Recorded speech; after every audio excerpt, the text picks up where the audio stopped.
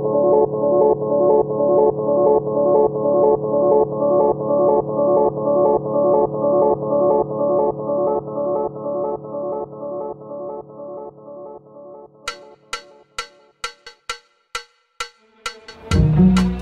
name is Ross Kelly. I'm a photo-based artist and I'm in the Low Residency MAA program in Emily Carr. I did half a degree in geology, a degree in psychology, a diploma in photography, another diploma in art history, and now this. So this is my first time in art school. I'd never done an online or a course with an online component before. I'd never done an intensive kind of residency period like they have in the summer. I chose the Low Residency program because I have a family and I have a practice that I didn't want to give up, and I couldn't spend 2 years just pursuing that while other things were left aside. I also thought that it would kind of lead me into new directions, and certainly with working with different materials and having the opportunity to work with different tools and learn new skill sets, that it would sort of lead me in new directions, and it has.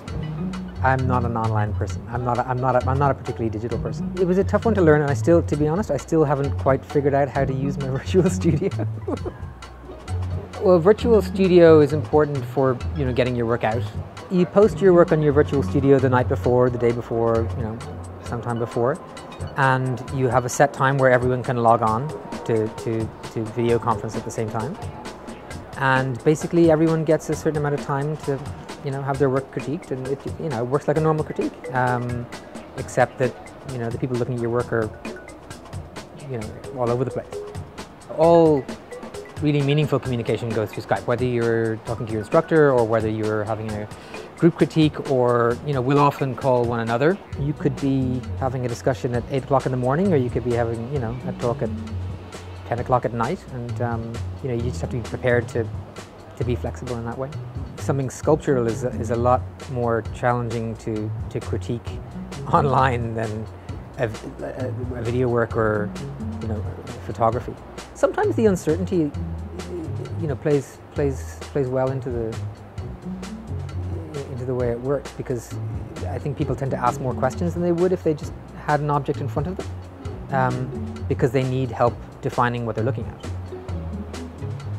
Moodle is, where you have discussion boards, discussion threads.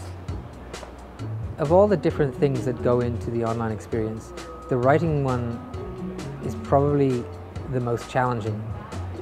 It's really difficult at the beginning, because you've got to decode the way a person writes before you can actually start to guess at what they're saying. Because your interactions take place in such a short space of time, in such a focused space of time, you've got to be kind of prepared for those interactions maybe a little bit better than you would be if you were going into class regularly. And you also need to be flexible. You also need to be able to make time to talk to people online when they're in different time zones, and when they have different commitments to yours. But if you can do that, it can be a really successful program.